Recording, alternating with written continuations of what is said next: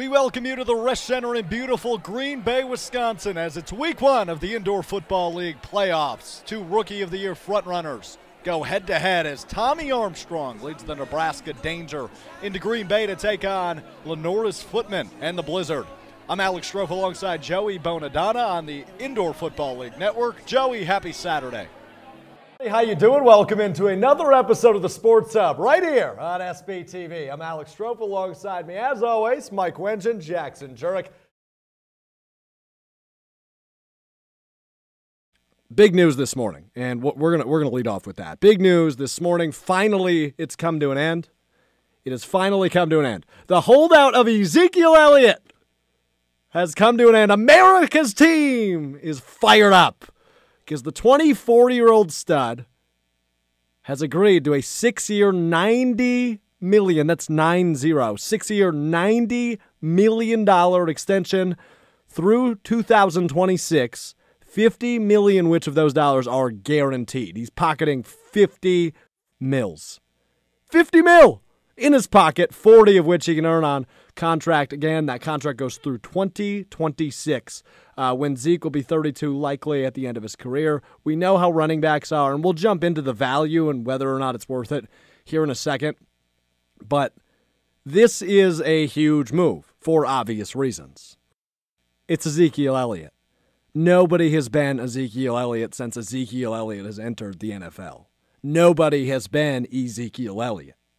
Ezekiel Elliott has led the league in rushing 2 of the 3 years he's been in the league, has the most rushing yards of anybody since 2016, and he is likely, and I think this could be up for debate, but in my opinion, he's the most dominant running back of the last decade, maybe with exception to Adrian Peterson, and of course Saquon Barkley, who's likely that next dominant back. But Saquon's not there yet, Zeke is, and Adrian Peterson, however, he's still in the league. He's not what he was in 2008, 2009, 2010. I think he led the league in rushing in 2013 again. AP was dangerous. He was ridiculous. But Ezekiel Elliott is becoming that in Dallas. You look at Ezekiel Elliott, and you know what you've got. You've got a workhorse. You've got a guy who, when he stays out of legal trouble and he's on the field, you've got a damn good shot to win a football game because you've got Ezekiel Elliott. We talk about Jerry Jones, the owner, the GM of the Dallas Cowboys. We really thought the falling apart, if you will, of the Dallas Cowboys was here, right? We see Zeke holding out. We see the quarterback is pissed. See their top wideout, who they just traded for, is pissed. We thought maybe, and definitely 5 years ago when Romo couldn't stay healthy, when they couldn't make the playoffs, we thought this was it for America's team. Because when Jerry Jones came in 30 years ago, he bought the team in February of '89. When he came in, they were bad. And quickly he turned that thing around. He brought in Jimmy Johnson, and then comes Troy Aikman and Michael Irvin and Emmitt Smith. And he brought in all these pieces, and all of a sudden this is a Super Bowl team. And then all of a sudden it all comes crashing down. And still in 2013... 2014, 2015, this team is one of 2 jokes of the NFC East alongside Washington. The Eagles were good. They hadn't won their Super Bowl yet at that point. The Eagles were consistently good in the 2000s and early 2010s. The Giants had won 2 Super Bowls in the last 15 years. And the Cowboys were still reflecting on how good the beginning of the 90s were to them. And then finally a glimmer of hope. The 2016 NFL draft, when they draft this stud out of Ohio State, Ezekiel Elliott. And then he doesn't get his way after 3 years in the league, being the best running back in the league. He jumps on a plane and says, screw it, I'm going to the beach. I'm going 20 hours from here, and I'm sitting on a beach till you give me my money.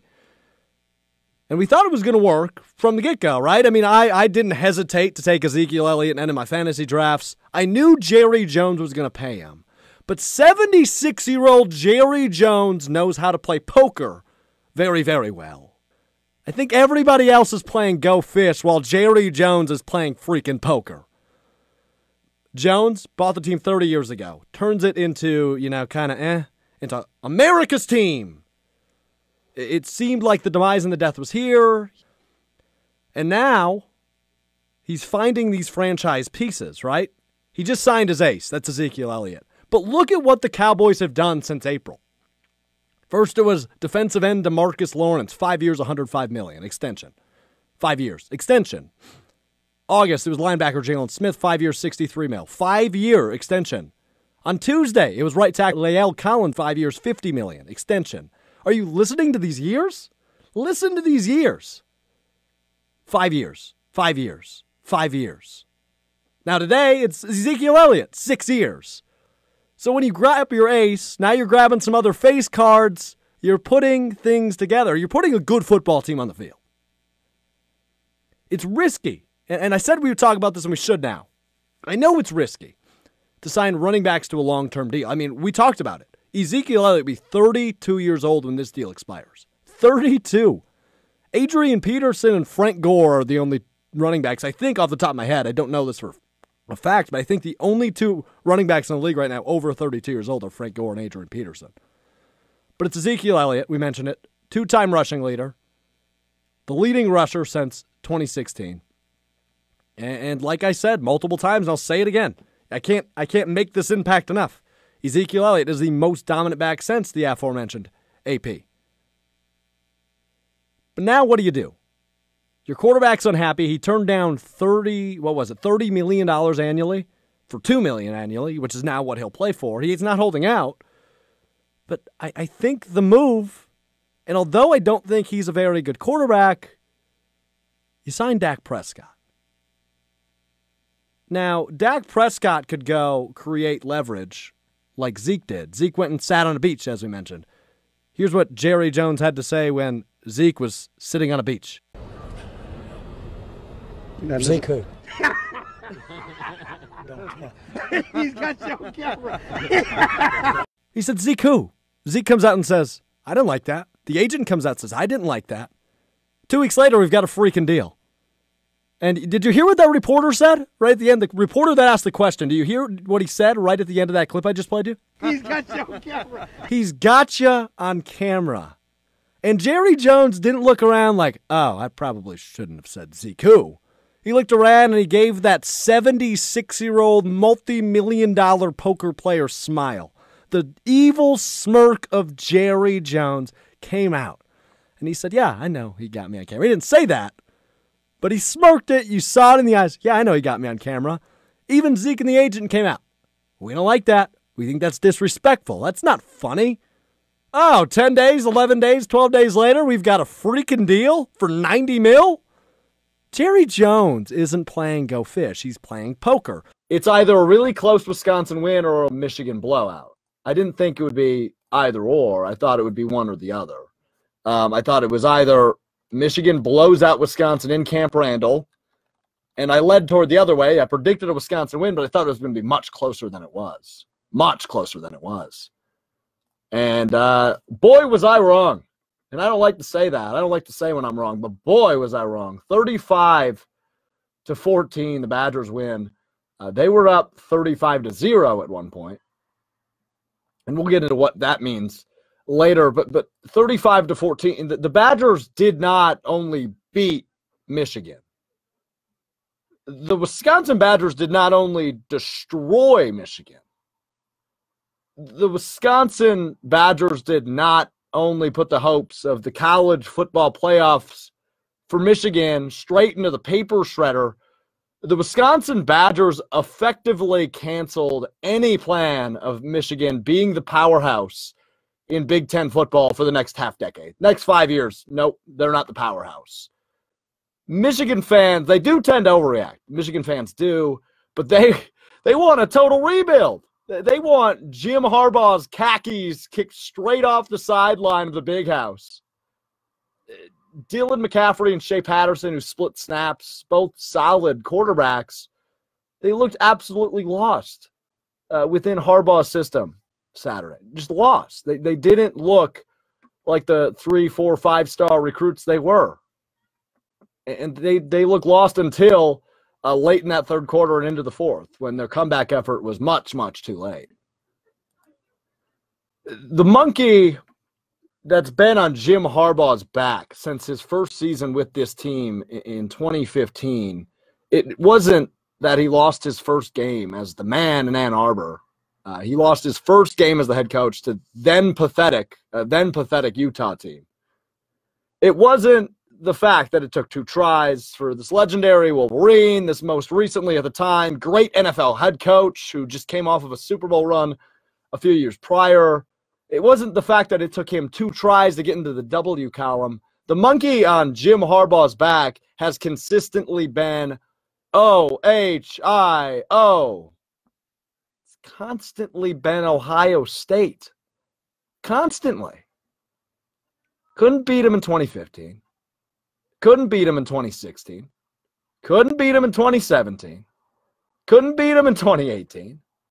And he's not going to be able to do it in 2019.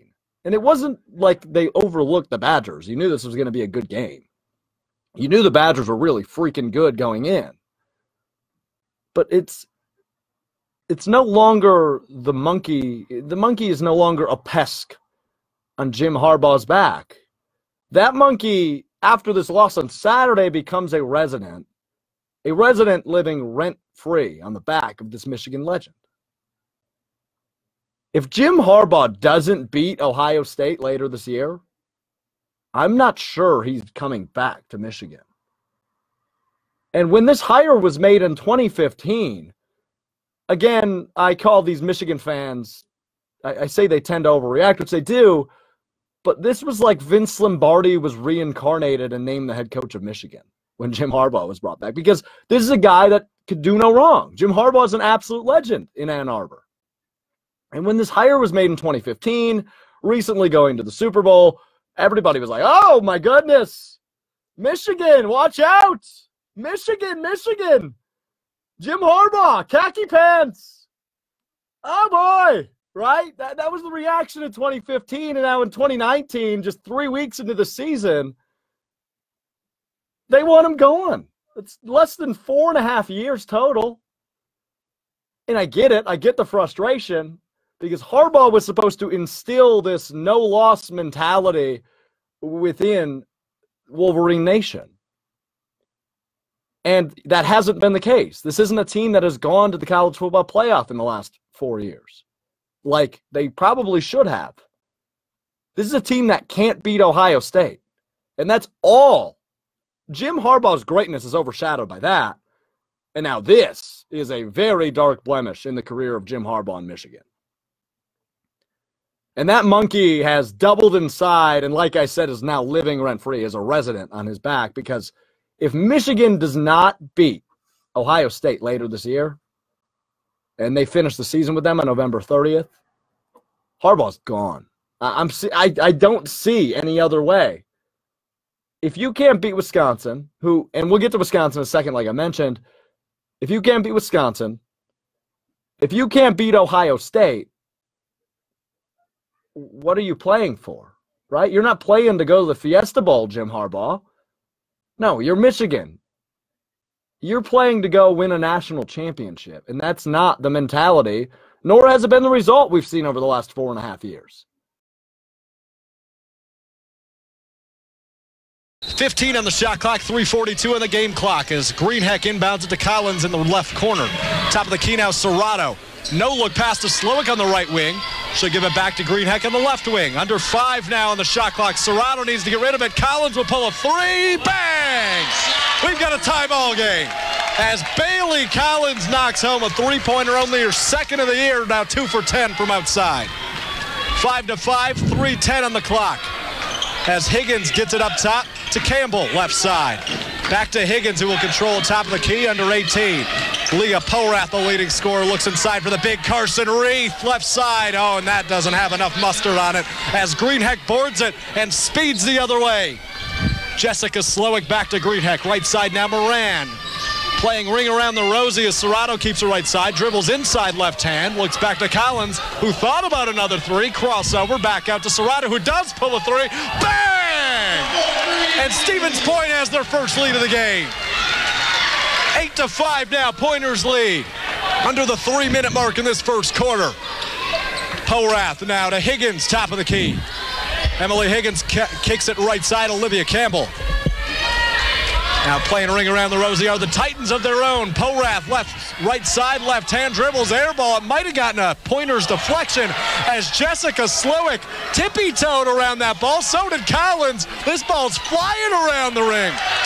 And somehow Stevens Point came up with that possession. That was wild. That was crazy. It was like pinball on a basketball court as Greenheck will set it up for the Pointers. 20 on the shot clock, 2 on the game clock. Moran will drive baseline right side. Pivots, it goes up with it, and a traveling violation called, the second of the game on the Pointers. A couple of big shots right there by the Pointers. One by Bailey, one by Carly Serrato, and they got themselves a lead, a quick 6-0 run here after a long period of time where there was not a lot going on. Pointers and a little bit of pinball going on made things interesting here in the last 3 minutes of this basketball first quarter here. Absolutely. Kellen Schmidt will check back in for Bailey Collins, so she'll have her hands full with Emily Miller, who's also checked back in for the Titans. Olivia Campbell remains the one wearing number 1 for UWO as she brings it up. Kicks it right side to Higgins, who's going to use that right baseline, fakes it back outside. A wide open 3-ball taken, bang for the UWO. And they respond with a 3 of their own. Does Nikki Arneson now with 5. 8-8, a minute and a half remaining now in the first quarter as Greenheck takes it up, a handoff to Jess Slowick. Right side now, Greenheck. She'll dribble left hand and kick it top of the key to Schmidt. Left side now, Amber Bayman. She thinks about it, triple threat position. Now we'll dribble it around at the top of the key. Slowick with the tape on the right wrist will drive. Crossover left hand went up and she was fouled. So she'll go to the line for 2. Foul will go on Emily Higgins. That's her first, team third for the Titans. And this tie ball game, Jessica Slowick, the sophomore, will have the opportunity to change that. Good take by their Slowick in getting the foul with a chance to give the Pointers a lead here in the closing seconds of the first quarter. So the first of 2, the ball spins in Slowick's hand. She off front rim. That one's no good. So the score remains 8-8 with a minute 19 here in the first quarter. Slowick doing her routine. She spots up, and she'll take her second of 2 free throws. That one's up, and she sinks that one for a Pointers lead. 9-8 with 1:18 and counting remaining. Campbell will take it up right side, shimmies with it, and kicks it right side. A traveling violation of their own for Oshkosh. That one called on Abby Kaiser, the sophomore from Potosi. It's a fun school to say, Potosi. Here's Greenheck now. Pointers ball, 70 seconds left in the first. Slowick right side, defended by Freetag. Top of the key to Moran. She'll dribble right hand. Quick pass to the left side to Bayman. Bayman in between the legs, getting tricky with it, backing her man down. And she'll kick it back out to Moran from the free throw line. Top of the key to Slowick. Right side all the way, and she's fouled once again. Was she in the act of shooting, though? It looks like they will say no, sir. That foul will go on Nikki Arneson. That's her first. Moran will inbound for the Pointers with 52 seconds on the game clock. It'll go to Greenheck, top of the key. Picks up her dribble quickly, but finds Moran right side. Back to Greenheck now, top of the key. Left hand all the way. Switches hands. No, sir. Off the backboard, it'll go out of bounds and in favor of Oshkosh with 41 seconds left in this first quarter. Here comes Olivia Campbell. We're under the 40-second mark. And she's going to hesitate. Back to the top of the key to Arneson. Now left side to Kaiser. Kaiser will dribble now to Freetag. Top of the key now Arneson. Right side to Campbell. Playing it around the top are the Titans as they have about a 10-second differential between shot and game clock. Emily Miller underneath. A skip pass to a wide open Campbell for 3. Back iron, too much mustard. But Arneson comes up with the board and puts it right back in as the Titans regain the lead. Under 10 seconds now. Here comes Amber Bayman right side. 6, 5, top of the key to Greenheck who drives, spinning. 2, 1, up and no good. And that'll do it. After 1 quarter of play, the Titans lead 10-9. That was a fun little end to that first quarter there, Jackson. That's it for sports this week. Next up is Florence Anderson with entertainment. Thanks for kicking it with me. I'm Alex Strouf for SBTV Sports. Thank you as always for hanging out with me. My name's Alex Strouf. You can find me on Twitter at Alex_Strouf. Let's chat sports because I like doing that. But with that said, until next week, this has been Sports Beat on 90 FM. Thanks for watching, Alex, Mike, Jackson, and company. We'll see you next week on the Sports Hub. Until next time, Stevens Point, with love and happiness, good night.